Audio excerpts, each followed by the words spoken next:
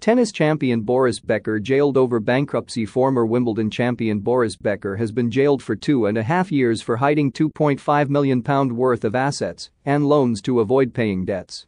The six-time Grand Slam champion had denied breaking UK insolvency laws after he was declared bankrupt in 2017, owing creditors almost £50 million. Becker, 54, was found guilty of 4 charges by a jury under the Insolvency Act. He was cleared on 20 counts. He sent almost £390,000 in payments from his business account to others. The case centered on Becker's bankruptcy in June 2017, resulting from an unpaid loan of more than £3 million on his luxury estate in Mallorca, Spain.